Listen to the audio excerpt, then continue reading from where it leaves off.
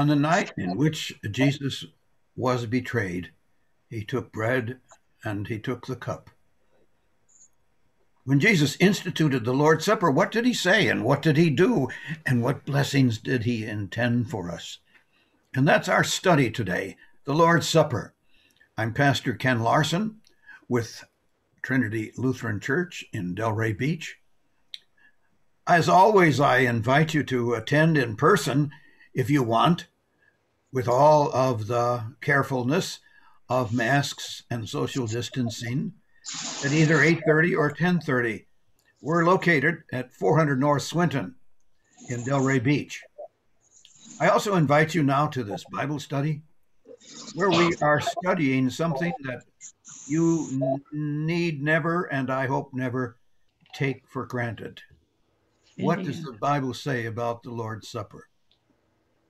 That's our study this morning, and we have several people that are gathering with us to study.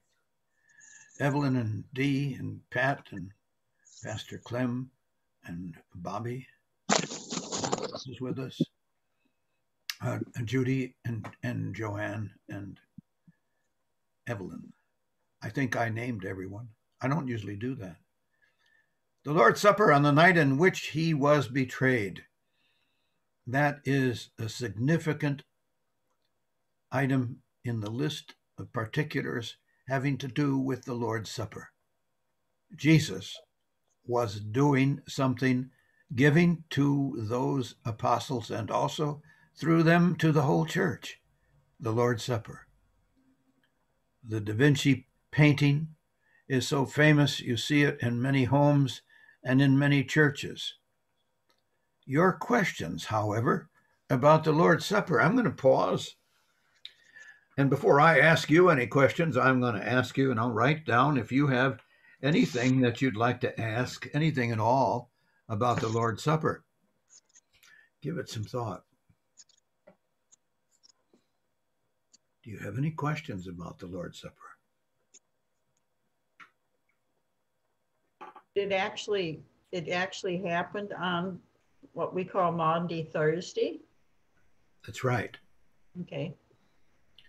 The Sabbath began at the end of the day. The Jewish people count the beginning of the day, depending on who you read, either when the first star appears in the night sky or when 3 stars appear in the night sky. That is the beginning of the next day. Okay, so this was what we call Maundy Thursday. And I have a question for you. Do you know why it's Maundy? M-A-U-N-D-Y. Maundy. No. Anybody have a clue? It's not in Matthew and Mark and Luke. It's in the Gospel of John. The day of the Lord. The day of the Lord. Well, that's not the answer I'm looking for. Okay. What does Maundy mean? Mandatum. Mandatum, right. And that's Latin. Can anyone translate what mandatum is? Day of the commandment. It is. Day of the commandment. Now, we have the English word mandate, which means a command given to what should we say, a political figure after having been elected by a large majority. I have a mandate. But a mandate in the legal sense is a command. Okay? So it was Maundy Thursday, but why is it? We haven't answered the question. Why is it mandatum? What was the command?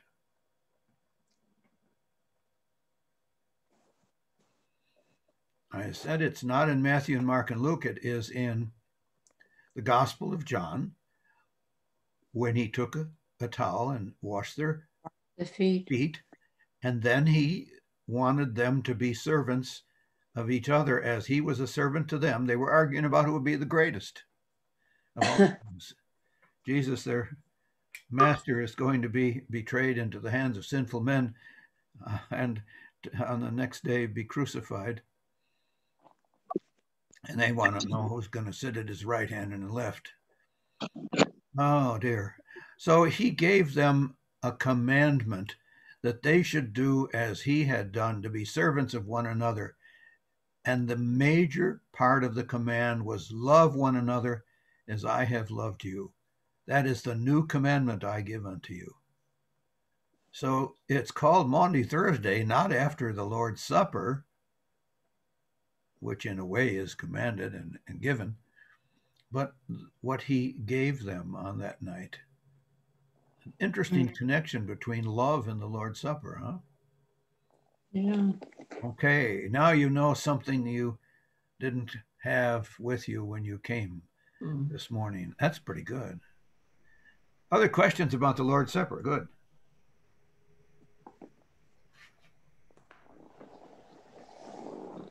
Now listen, as we go along in the study today, questions come up. Don't hesitate to just jump in and say, I have a question. All right. The Lord's Supper. We're going to talk about Jesus' institution of it. That means his beginning of it, giving of the supper, and the occasion, which we started to talk about last time, and the words that he spoke and the actions that he did, and what was his intent. What did he want to happen? And the value and blessing for us. Plural on the blessing. And then, if we have time, the proper reception. We never get to everything. That's good, though. Well, I want us to have a thorough study. I don't want it to be just glossing over, Evelyn, and I thank you for recognizing that. The Lord's Supper. Well, this is another painting, how it might have looked, although they were reclining at table. It was common in those days to eat what we would say on the floor, on towels or blankets or cloth that had been spread on the floor, and that also would comprise the table if they had none. But they would rest, if they were right-handed, on their left elbow and eat with their right, if they're right-handed. So this is the celebration of the Passover with the blood that Moses had told the people, because God told him, smear the blood of the lamb on the doorpost and the lintel, the top part. And when the angel of death comes, he will pass over you and not kill the firstborn, as he will kill the firstborn of all of the Egyptians. I want, Judy usually leads off from Exodus 12:14. This day shall be for you a memorial day, and you shall keep it as a feast to the Lord throughout your generations, as a statute forever. You shall keep it as a feast. So this was an option. This was not an option. This was a regular day to keep every year. The first month in the Jewish year is Nisan, Nisan. And it was on the 14th day of that month that they would have this feast, this Memorial Day. All right? Was that each month or just once a year? Once a year. Once a year in the Jewish calendar, like this. That was the start of the new year for the Jewish? That's right. Okay. The first month of their year. Now, because their months only had 28 days, keeping it in phase with the moon, that meant that actually they could have 13 months in a typical year. And it still doesn't quite make it. So some months had to have more days. I cannot figure that out. If you see a Jewish calendar, you might be able to see how they did it. Because 13 times 28 doesn't make 365 and a quarter. So the astronomers and the religious people had a constant tension. I want you to remember that the sacrificial lamb in the Passover supper pointed to the Messiah who would come. And when John said, "Behold the Lamb of God," he was pointing to Jesus. That's John the Baptist, of course. And he knew, because of the Lord's revelation, that this was the Lamb of God who would be slain to take away the sin of the world. Now, when the Apostle John wrote this gospel, it all had taken place according to the Lord's word. So when he records this, John the Apostle also knows the completion of the story. Jesus is the Lamb of God. And Jesus is going to celebrate the Passover with these apostles. And he will connect the feast that he is beginning with the feast that was proclaimed and celebrated every year. Now, of course, there were years in the past 1400 years when they did not, the Jewish people did not, for various reasons, celebrate the Passover. But that's another story. Jesus prepared his disciples to prepare the supper. Another reader, please. And we're still in the Gospel of Mark, I believe, chapter 14, verses 12 through 16, right? Yeah. Who's up? Evelyn? And on the first day of unleavened bread, when they sacrificed the Passover lamb, his disciples said to him, "Where will you have us go and prepare for you to eat the Passover?" And he sent two of his disciples and said to them, "Go into the city, and a man carrying a jar of water will meet you. Follow him. Whenever he enters, say to the master of the house, 'The teacher says, where is my guest room, where I may eat the Passover with my disciples?' And he will show you a large upper room, furnished and ready. There prepare for us." And the disciples set out and went to the city and found it just as he had told them, and they prepared the Passover. The gospel writer Luke tells us these two disciples were Peter and John. And you'll remember that throughout the Gospels, it is often Peter, James, and John who are associated with important events. They seem to be closer to Jesus, that they do more for him. They are present with him at significant events, primarily the Transfiguration. And what's the other one? When Jesus prays in the garden, he takes with him Peter, James, and John. The gospel writers never tell us why those three, but it is prominent. So he tells two of them to go and prepare the Passover supper. If we read the Gospels a little more carefully, we'll find out that Jesus was not in Jerusalem for the previous two Passovers. For one of them, he was in Galilee. Another one, he was traveling. And I can't tell you why he didn't seek to be in the city, which was where the people gathered for those three feasts. And primarily now we're speaking of the Passover feast. Can't answer the why. We aren't told. Or it is also possible that he went down for those Passovers. The important point here, though, is that he was there for this Passover, the one before Good Friday, Right. the one before they crucified him. So we're talking about the occasion. When you, on any given occasion, go to worship and receive the Lord's Supper, I think it is important for all of us to remember how it was prepared in the first place and what it means. This is not just going through the motions. I hope it will never be for you going through the motions. Jesus prepared his apostles to eat the Passover. Dee, would you read? Luke 22:14-15. Jesus prepared his apostles to eat the Passover.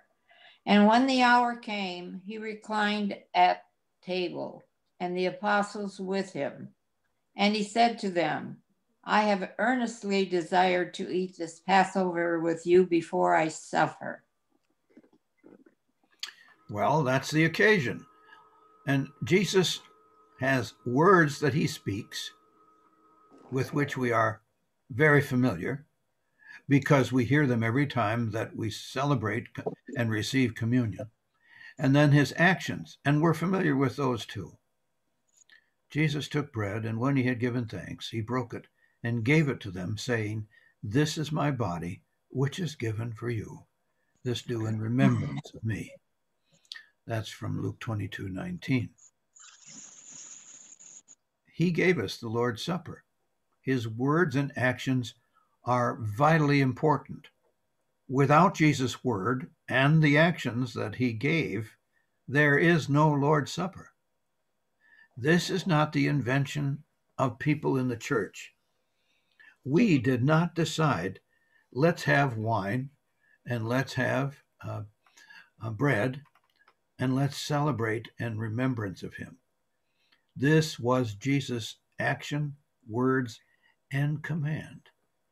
From Luke 22:20, and likewise the cup after they had eaten, saying, This cup that is poured out for you is the new covenant in my blood. The Lord's Supper has actions. We can name the actions that Jesus did. He took the bread. What kind of bread was it? Unleavened. Unleavened. Unleavened. Do you know why it was unleavened? Because they could keep it longer on their trip. They could, but what did God command Moses to command the people when they were about to escape? Yes, they were going to travel. They were about to escape. And they were going to, on the 14th day of Nisan, take the bread and eat it. They would not. Did they eat up all the bread that had yeast in it, so they no longer had any yeast to make leavened bread? The yeast was not to be in the house. Not a particle of yeast should be in the, and the yeast. Passover. Right, and the yeast came to represent it meant the sin. Right, it creeps into your life and creeps into the corners of your cupboards. And it doesn't take much to make the bread rise, does it? No. All right, I don't bake bread. It's an art and a science. They didn't have time to have the bread raise. Right? There was not time to wait for the bread to raise and to knead it and then to let it rise again at the proper temperature. That's the critical thing, isn't it? Right. Anybody here make bread anymore? Not anymore. No. In the past. Bankers. Too many calories. We can go to Publix and buy the bread just in a sack, and it's ready to put on the top of the stove. We used to put it near the pilot light. Mm-hmm. Now there's a setting on the oven just for that purpose. Well, it was unleavened bread. And then he gave thanks and he broke it. Why did he break the bread? Careful. Why did Jesus break the bread? Would it represent, because it represented his body, which was going to be broken. Oh, Judy, we have to take you outside and no, do not please ever don't use the word represent, because okay, that's wrong. It is. Okay, but why did he break it? He's got a thin circle, let's say, of the bread which has been baked over fire. Why did he break it? So everybody can have some? Yes, so he could distribute it. It did not point to the breaking of Jesus' body. And now many people say that, but you'll remember that in the Old Testament it was prophesied that not a bone of his body should be broken. Jesus was not broken, and neither does the breaking of the bread point to the breaking of Jesus' body. Often when we do something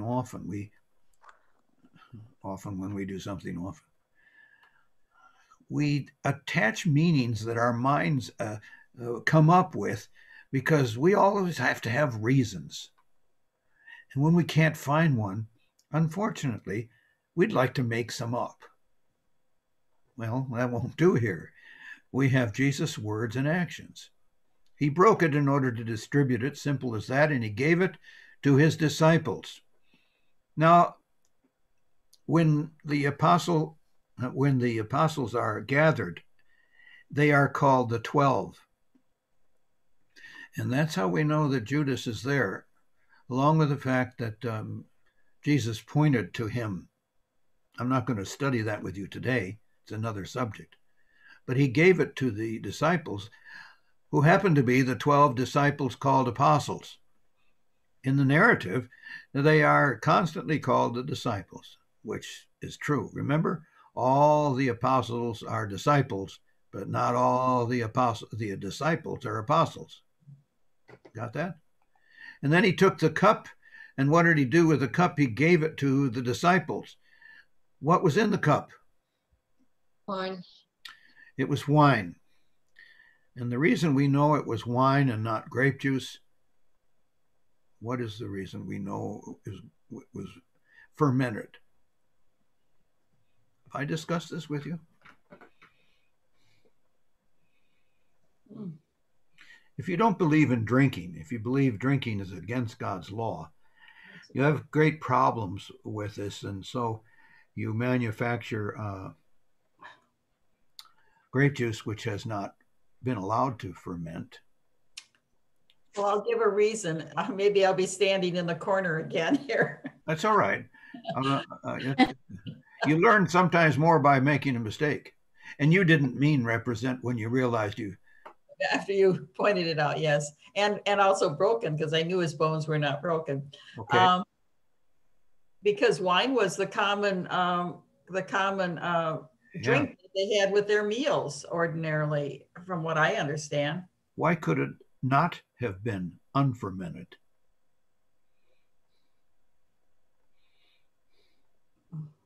What month is Nisan? Or what 2 months could it have been? March and April. March and April, that's correct. Okay. When were the grapes harvested? Oh, in the fall. What happens with the wine in the wineskin between the fall and March and April? It ferments. Yes, and I don't know how much. I'm not a winemaker. I don't know how long it takes. It's a chemical process and partly a physical process. And those people who are experts, they know the time and temperature very well. That is an art. Mm-hmm. I have a good friend in Missouri who goes out to the vineyards, and often he is allowed to sample the wine. But then not so much anymore. He used to do that. Anyway, it's fermented. That's all I wanted to point out, that the cup contained wine. And I can't tell you what strength, what was the percentage. It was also very common in the celebration of the supper to dilute it with water. Huh? Yes. And I could make up reasons, but I don't have them. I would have to consult a rabbi or some of the writings in the Talmud and the other writings to find out why the water. but I haven't researched that. To us, it doesn't matter. If you ever went to a Lutheran church and you found the wine weak, then you said, well, did they have too little so that they diluted it? Or were they following the custom of the rabbis? I don't know. I have never, in my knowledge, gone to communion and received watered down wine. Have you? No. Okay. No. It doesn't matter what brand. It doesn't matter what strength. I do understand from reading that the chemical process for wine, which presents itself eventually with an alcohol percentage, that the chemical reaction is self-limiting. And until it will continue to ferment, I understand, until it has reached maybe 12 to 14% alcohol by weight or by volume. And then the reaction stops. You'll have to consult your chemistry book to find out why that's true. I think, can't it turn into almost vinegar sometimes? Something that Yes, it can. And that has happened in my take communion to sick and shut in wine in the bottle. I could tell you a story, but it would slow it down. But maybe they diluted it because they could drink longer without getting drunk. I mean, that's possible. You know. There were 4 cups of wine in the Passover supper. I read recently that they were to drink the entire cup. They being a thing called a company. The company is a family or more than one family gathered together, and the rule was you had to gather enough together so that there would be no particle of the lamb left over. That is, all the consumable portions of the lamb would be eaten. Yeah, we read that I think last week we covered that in the Passover when they had to prepare the lamb, that it all had to be eaten. So with Jesus and the 12, that constituted enough present to receive the entire lamb. Now, it's interesting to me, and I can't tell you why, that the gospel writers do not mention the eating of the lamb. The narrative does say that they prepared it, but the word roasting is not there. That was the command that Moses gave, that it was to be roasted and not boiled or baked. It has to be roasted. What did Jesus say? We know very well. Another reader, please, from Luke 22:19. I can do that. Okay, Joanne. What did Jesus say? And he took bread, and when he had given thanks, he broke it and gave it to them, saying, "This is my body, which is given for you. Do this in remembrance of me." Luke 22:19. He said, "This is my body. Do this in remembrance of me." Now, this remembrance is not left out by us Lutheran Christians, but it's not the only thing. It's also the remembrance that Jesus gave his body with the bread.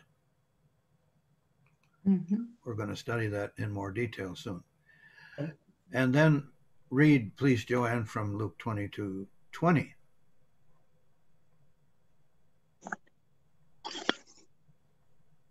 And he took bread, and when he had given thanks, Read the second. This cup that is poured for you is the new covenant in my blood. All right. And then but he didn't really tell him what the new covenant. Yes, he did. The old covenant was the covenant of the law, and the new covenant had a connection with the shedding of blood, because without the shedding of blood, there is no forgiveness of sins. Now, Joanne, would you finish up with, did you have a question first? I was just going to say, in the old covenant represented the sacrifice of an actual lamb, and the new covenant represented Christ's sacrifice, did it not? It points to the sacrificial lamb in the Old Testament pointed to the sacrifice which would happen. Yes. And then I'll say again, as I often say, that with God there is no time. And so they are one and the same. The sacrifices of the Old Testament, the animal sacrifices, did not in of themselves do anything, but it gave to the people that pointer to the Christ who would come and shed his blood. Okay. It is hard for us to see how they could see that because we're not back there being deprived of all the New Testament passages. Joanne, would you finish up the last one? Drink of it. Drink of it, all of you, for this is my blood of the covenant, which is poured out for the many for the forgiveness of sin. And there you have the forgiveness promise. Mm-hmm. Okay. So now here's the question which has divided Christendom for, well, what should we say, 5 centuries. Does Jesus give us his body and blood in this supper? This slide is empty except for the question. So that means I'm presenting that question to you.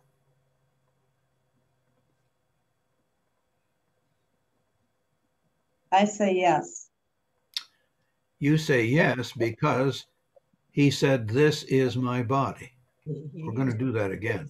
He took bread and gave it to them. This is my body.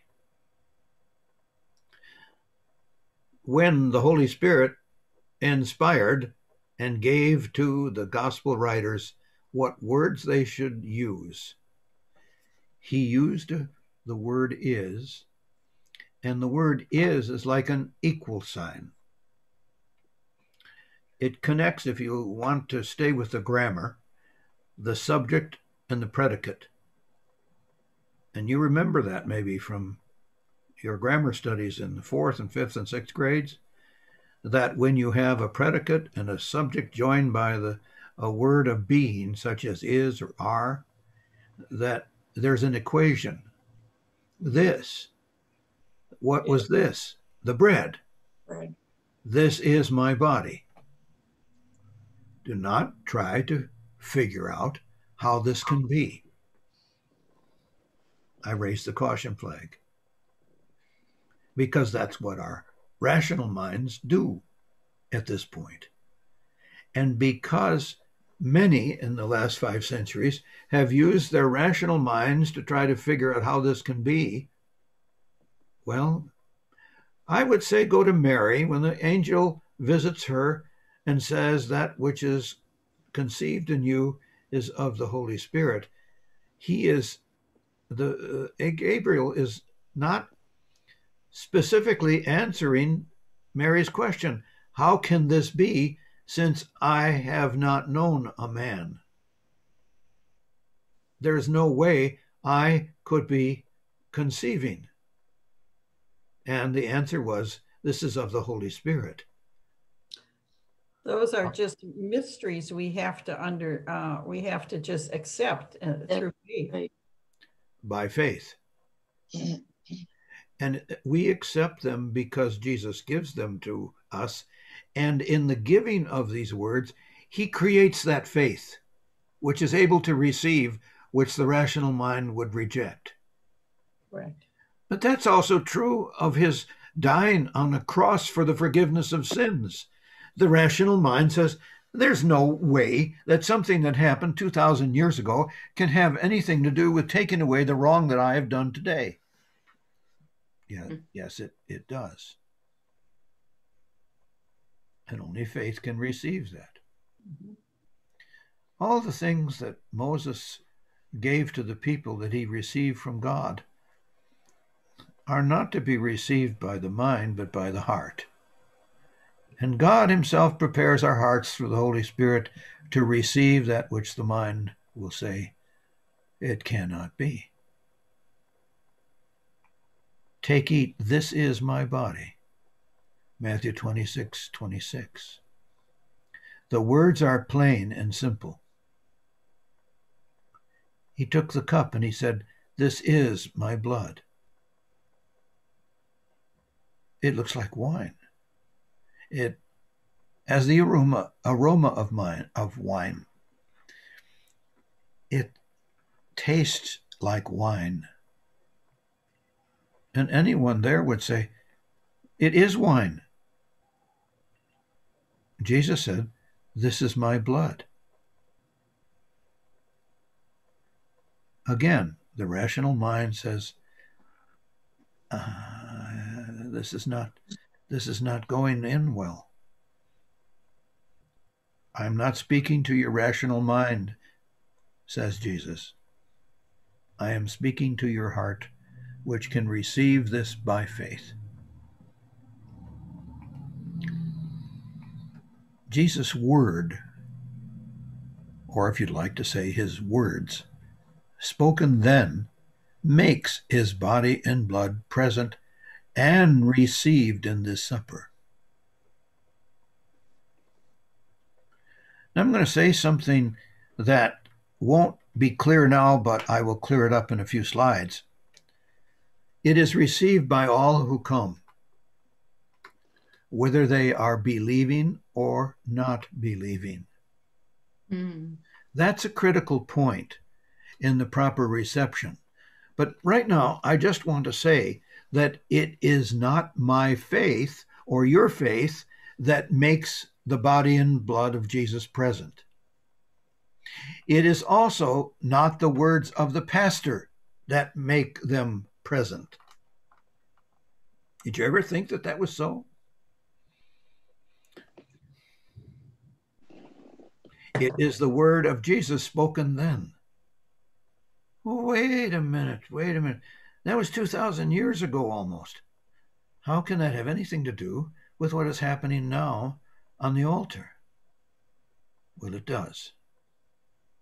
Because a mere man cannot, by speaking Jesus' words, make anything happen.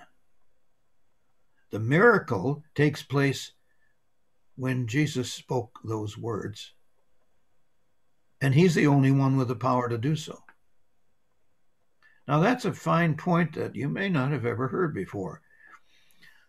I was trained at the seminary when we were shown how to, and we practiced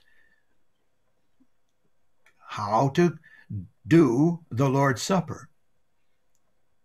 I was told to make the sign of the cross over the bread and over the wine.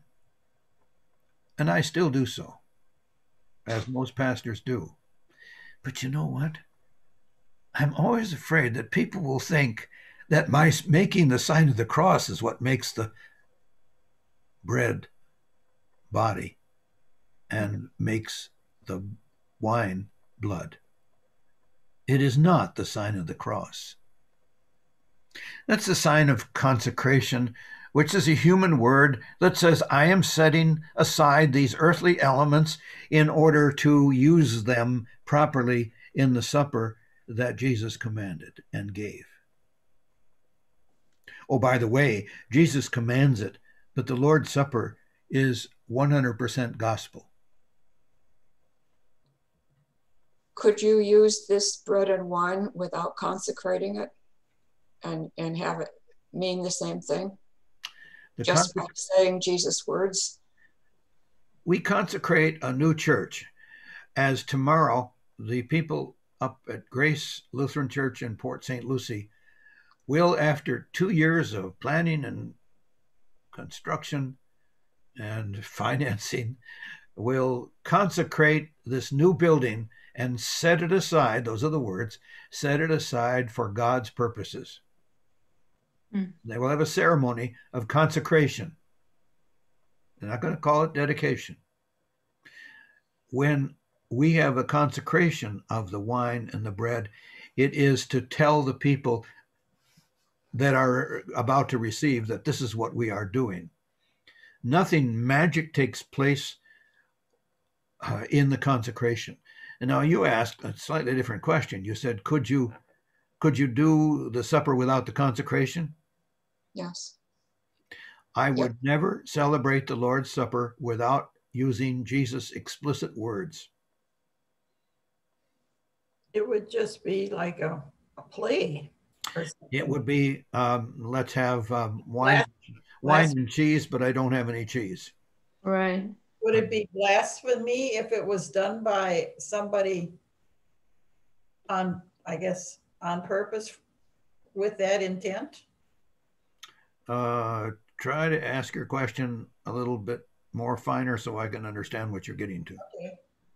I guess if somebody just whimsically took wine and bread and gave it to a bunch of people saying it was the Lord's Supper, but really within their heart didn't have the faith, or they had the faith, but they just did it with the intent to, I guess, with blasphemy or against the Lord. Yeah, I wouldn't do that. And I don't know if anybody would. They might. Unless in mocking. Yeah, in mocking or, well, people for many reasons, walk away from the church for who knows why. And, unfortunately, the word, I don't like to use the word hate, but hate and anger enter into it. And yeah. Well, let's stay with the supper. Without the consecration, without the words of Jesus. Now here we have a conundrum, a mystery, a riddle, something that I cannot explain. You just heard me say that it is Jesus' words and not mine that make it the supper. Well, then why would I need to say anything? And the answer is, I say it for the instruction of the people. I say it because this is his command, to do this in remembrance of him. And what is this? This is the whole action, and that's why I listed what Jesus did here. I would do, where is it? I would do all these things. I would take unleavened bread and I would give thanks, and I would break it and I would give it to the people. Now, we don't have to break it because it comes to us conveniently in wafers. But if I had unleavened bread and baked it, I would have to break it and give it to each communicant. All right? So I would give the bread, and then I would take the cup and give that to the communicants. I would do the same actions and use Jesus' words, because I am not only doing what Jesus said and did, I am also following his command. Does that begin to answer your question, Judy? Yeah, to some degree, yes. I wouldn't do it out of mere habit. Okay, so it's his word that makes it present, and this is his word. This is my body. This is my blood. Now, here's the question that no one should ever try to answer. So I gave it away, didn't I? Mm-hmm. How does this take place? It's a mystery. It's unsolved. It's unsolvable. Never ever try to figure it out. It is a nature of faith that to figure out which is given to you to believe destroys that which is what your heart is trying to take hold of. If you could explain how God created the heavens and the earth with his word, you see, the first mystery is Genesis 1. And it's presented to us as fact, not contrary to science. No. But it's the first mystery. Did you ever think of that? And the mysteries continue. Every time that there's a miracle, Well, you're not going to figure out how it happens that Jesus feeds the 5,000 with a few fish and a little bit of bread and has leftovers. You're not going to figure that out. And you don't try to. So why would you try to figure out how this can be? All right. What do we receive when we receive the Lord's Supper? Forgiveness of sins. Yes.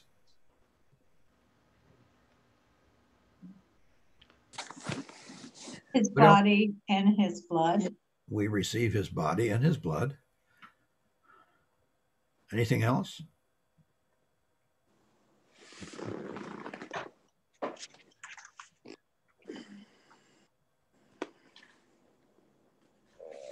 Would it be a remembrance of the new covenant? Yes. Right.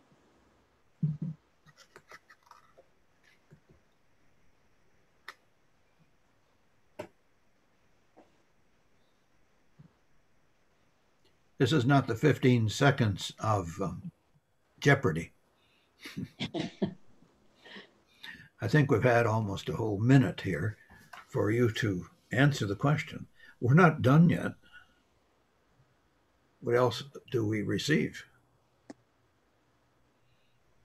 You're going to start making up answers now.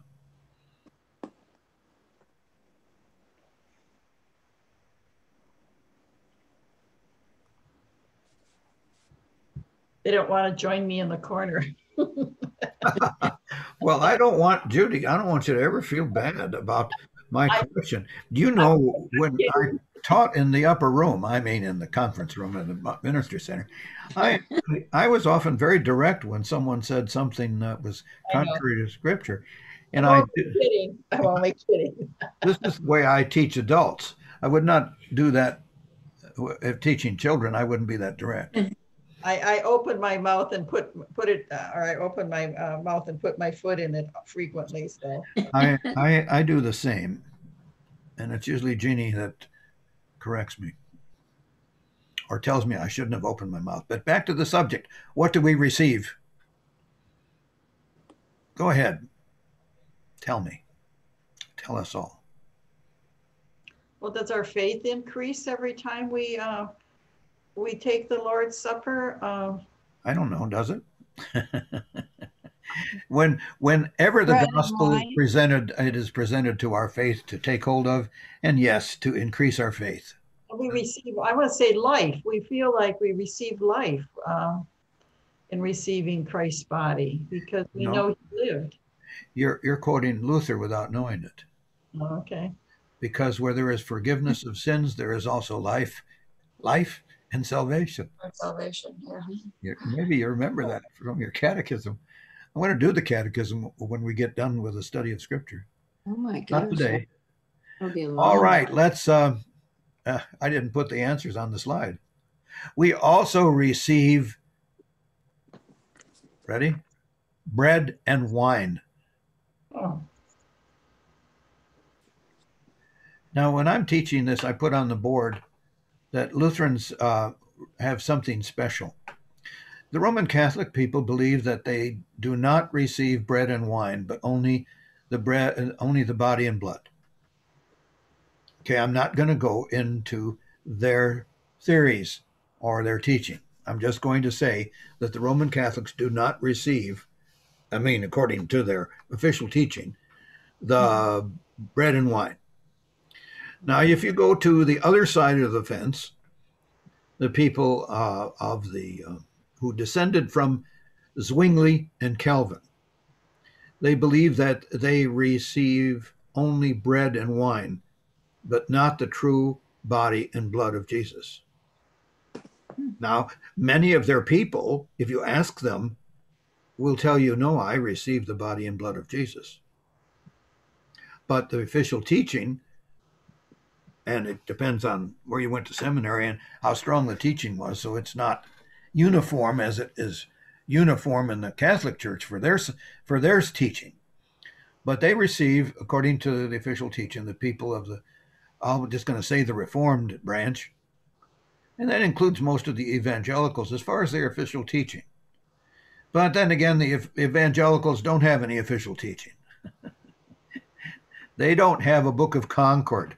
They don't have, well, they had a catechism a long time ago. All right. Your time is up already?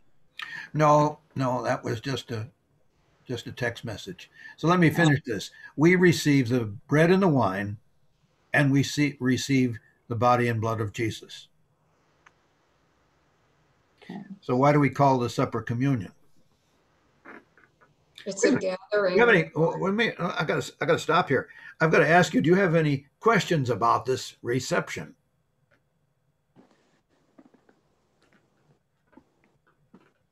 Maybe you don't yet.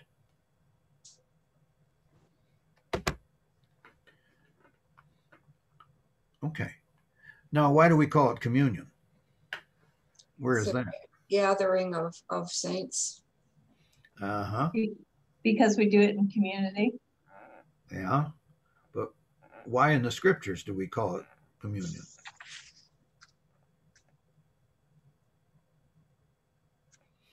We're in communion with our Lord. Can you give me a scripture passage that says something like that? Well, I'm going to give you one. The word communion comes from Paul's first letter to the Corinthians. Should say first letter. In 1 Corinthians 10:16. Would you read it, please? Who is next? Who hasn't read? I'll quick read it here.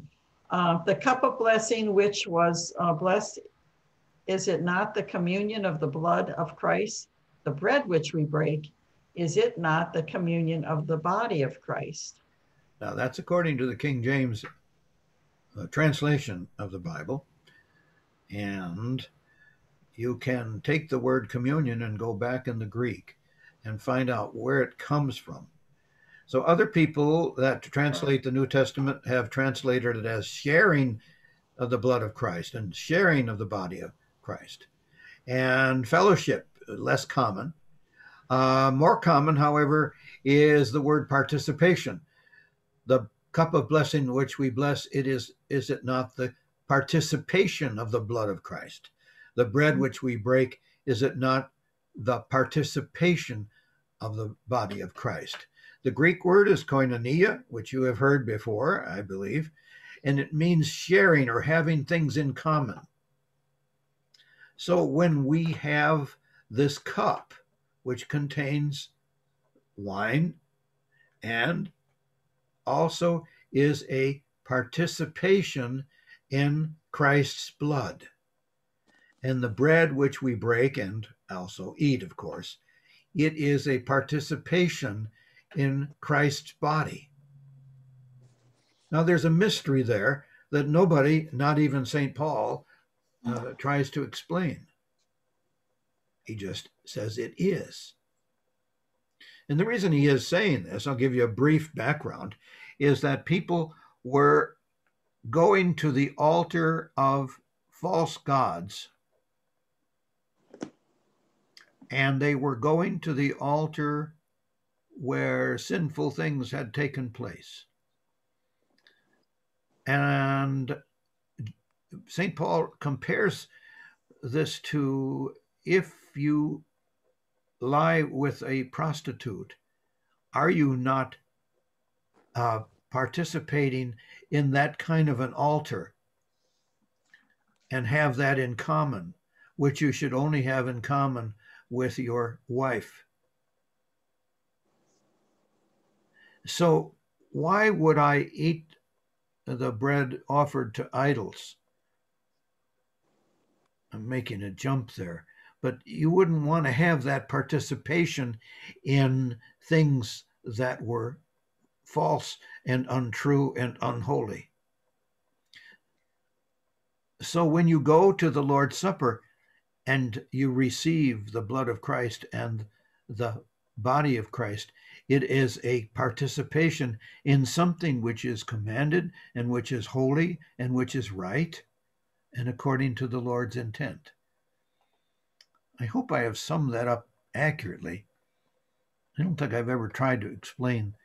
But if you read 1 Corinthians 10, the whole chapter, That's homework. You'll get the flavor which I'm trying to explain when in this summary. Maybe I shouldn't have tried to do that. But there it is. This is the Lord's Supper. And I'm going to end with this one more question, but I won't have time to cover it fully.